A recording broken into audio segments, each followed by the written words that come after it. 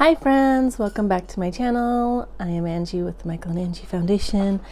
Today I'm really super excited to share with you guys a recipe. I haven't done a recipe in a while, and this one's new for me. I just saw it on TikTok, and it really only needs a few ingredients and a few supplies, and it is homemade ricotta cheese.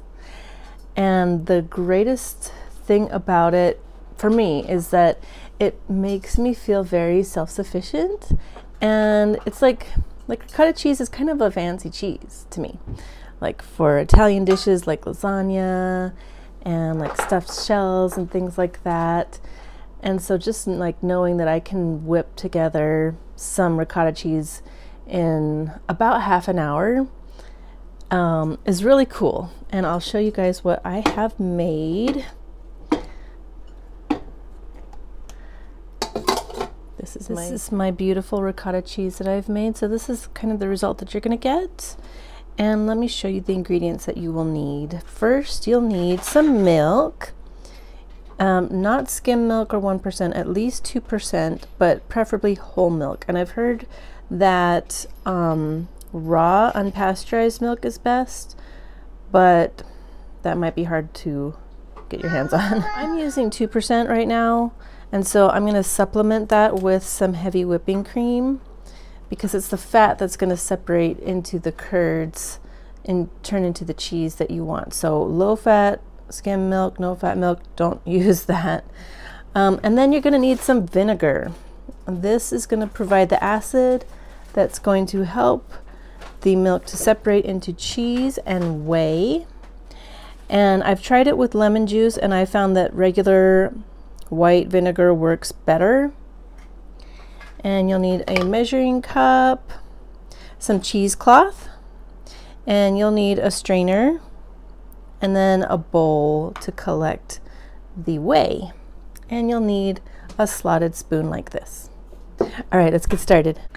I almost forgot, you will also need some salt, just regular table salt, to add a little seasoning to your ricotta cheese. All right, in my experience, this process produces more whey than ricotta cheese. So have a big container like this ready to collect the whey, and some space in your fridge. And as this is cooking, I'll explain to you guys some of the really great things you can do with whey. It's not something that you just have to throw away as a byproduct. Actually has a lot of exciting uses. So let's get started. We are going to take our milk, and I'm only going to do a half right now because my pot's not really big enough. Last time I did a whole one and it was just like overflowing. So we're going to pour about half of this gallon of milk into our pot here.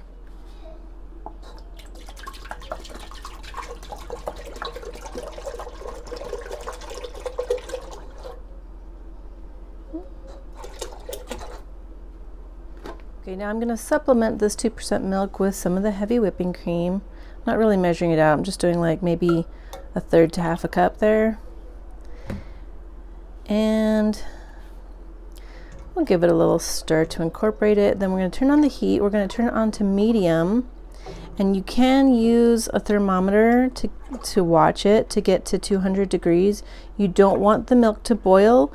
You just want it to kind of get to a very low simmer where it starts to get frothy, and then you'll take it off the heat. So we're going to turn this on, turn it to medium, and maybe within about 10 minutes it'll get to the heat, the point that we want it to be.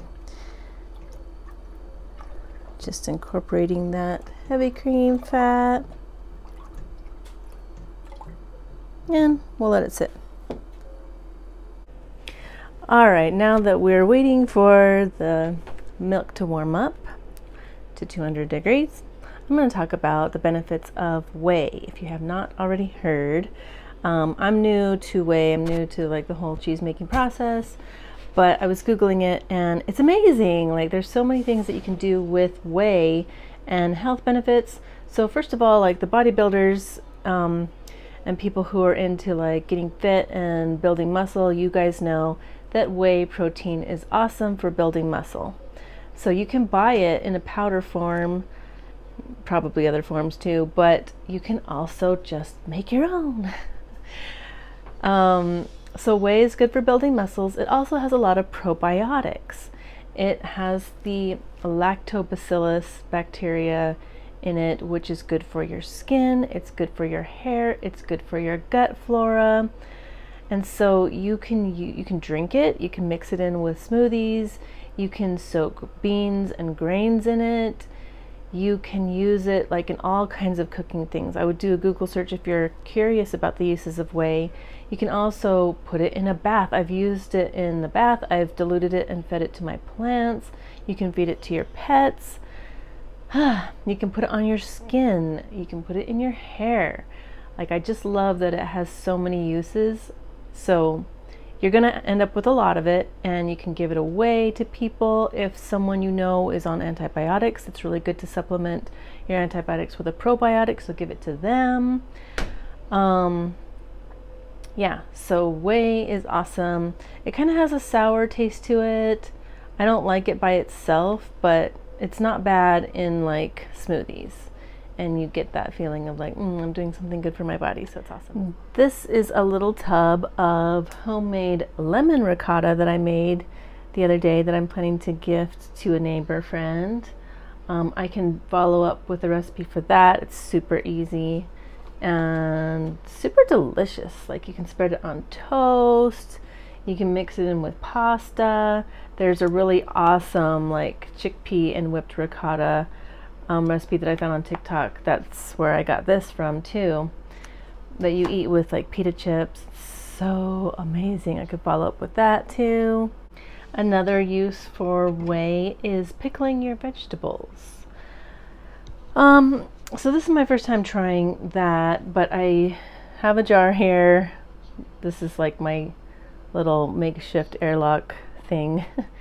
Not sure if it's working or not. Maybe I did not add enough of the probiotic. We'll check on that, but yeah, that's another use. So whey is super handy, super useful, and I just love like all the good bacteria. It's good to play with good bacteria. All right, let's check on our milk. It's been a few minutes. It's not quite there yet. With this pot, sometimes there's a little bit of milk that kind of not really scalds, but like sticks to the bottom of the pot. So I like to give it a stir once in a while and kind of loosen that.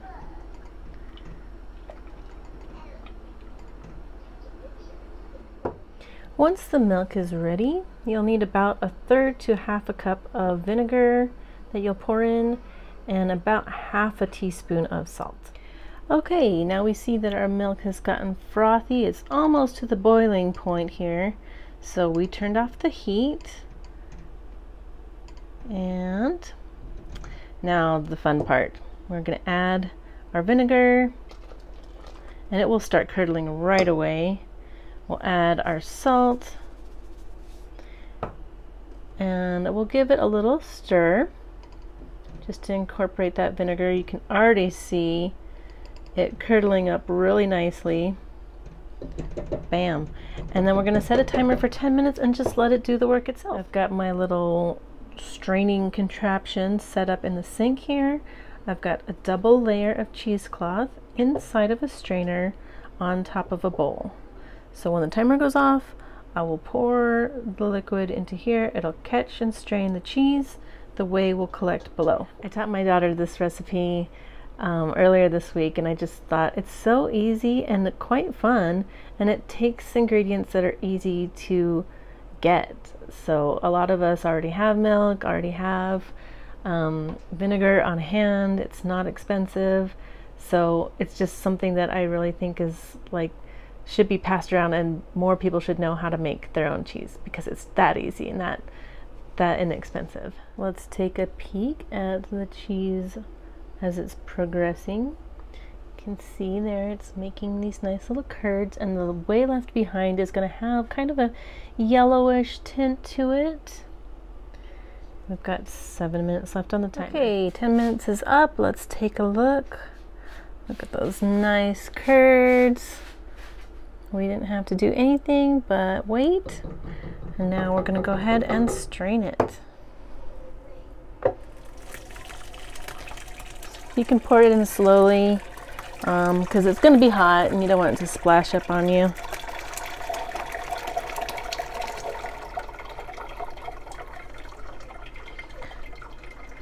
All right. And now we just wait for this to finish straining. It will do that on its own for about 10 minutes, and then you can go ahead and gather up the corners of the cheesecloth and kind of squeeze out the extra liquid if you'd like. Let's take a peek at our whey that's collecting down there. All right, while we wait for this ricotta cheese to strain, I want to share with you guys another use for this amazing whey. So I've read different things about how long it keeps in the fridge. So if you're iffy, like if you don't use it up right away or give it away right away, you can even freeze it. So I poured it into an ice cube tray, and here's a crazy use, all right? But just hear me out on this. I've actually used it as deodorant. It works really well. Actually, I've only had to reapply it once. So I apply it in the morning and then once in the afternoon. And it's been amazing, like for counterbalancing the bacteria in the underarm area. All right, I've gathered up the edges, corners of my cheesecloth to help it kind of drain a little bit faster. And you're gonna wanna wait at least a few minutes because it's gonna be hot. And then you can just go ahead and squeeze that excess liquid out, and you'll be left with the whey and the cheese. Now you'll want to save the cheese and the whey in the fridge or freeze the whey, give it away, use it up. And thank you guys for watching. Bye-bye.